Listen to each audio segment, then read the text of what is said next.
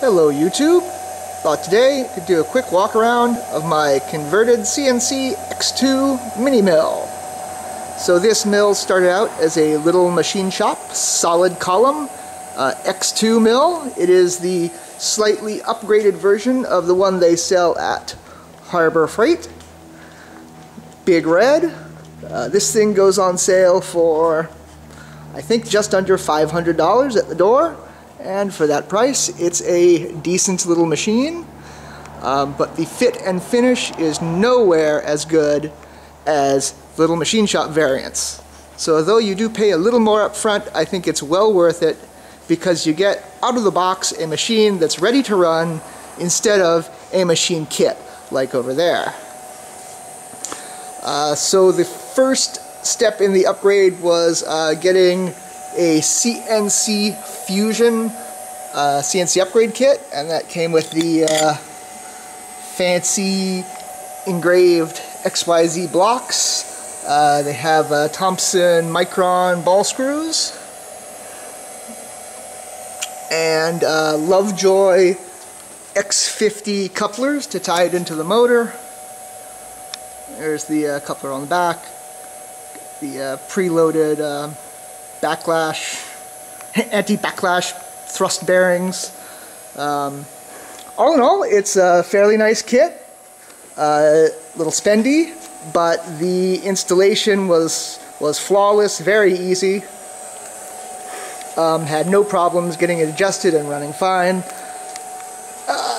I have had debris collect on this screw, and it's a little bit crunchy now, but that was completely my fault.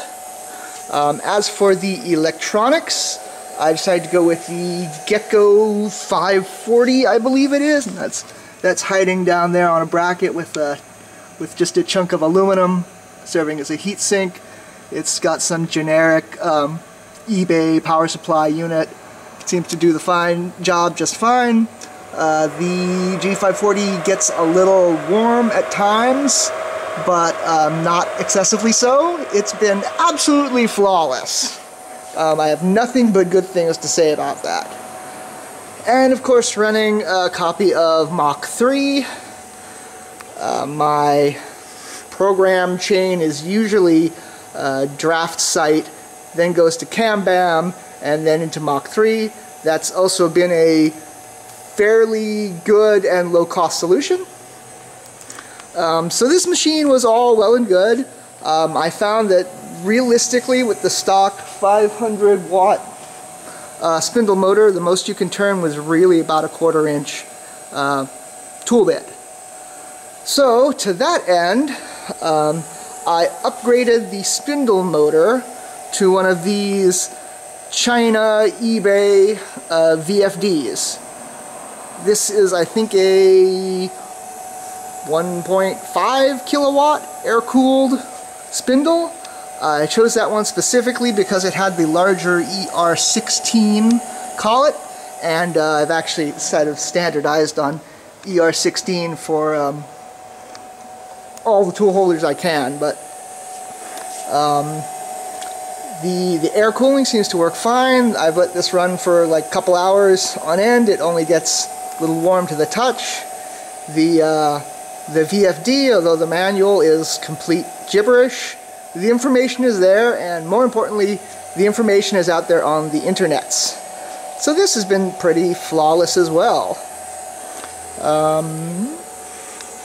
The red casting was also from Little Machine Shop, and I just bought the replacement part and then bored out the 80mm hole, and that's just held in with set screws. But if I was going to do some real heavy cutting on this, I would make a aluminum clamp that clamps around this nose, probably at the top as well, and then bolts down and up into the casting using the existing holes. But I've just been doing relatively light cutting with this, and that has not been a problem. It does a wonderful job on plastic. I found some Kyocera single flute end mills on eBay for fairly cheap, and they hold up great. They just chew up the plastic, and they work pretty well in aluminum. But what prompted me to shoot this video was working on this part, which is normalized chromoly steel 4140, and the bit is a, let's see if I can get a good shot of that, is a 3mm 4-flute that I got off of eBay, and I think it cost a whopping like $1.50 or $2. But this thing running at 12K, it just eats up this chromoly steel. It's put a tiny little annular groove down in there, and using the big machine, maxing it out at I think 4200, it was just snapping these little bits left and right.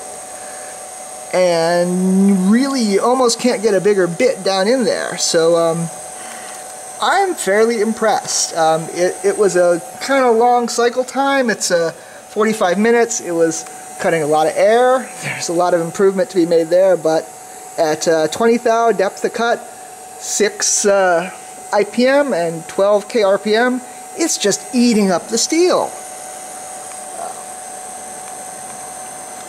So there's that. The biggest improvement has been in the high-speed spindle. That has taken this from what was kind of a toy machine to something that can actually be pretty functional and actually sometimes surpasses the ability of the big boy over there. So, all in all, this has been a really good project. I've learned a whole lot. And it just keeps going and getting better. So if anybody has desire to have a fabrication ability on desktop, this is a pretty good method to go about it. Although I think there may be better alternatives now that China is putting out even more low-cost, high-speed, high-power mills like this. Righto, oot.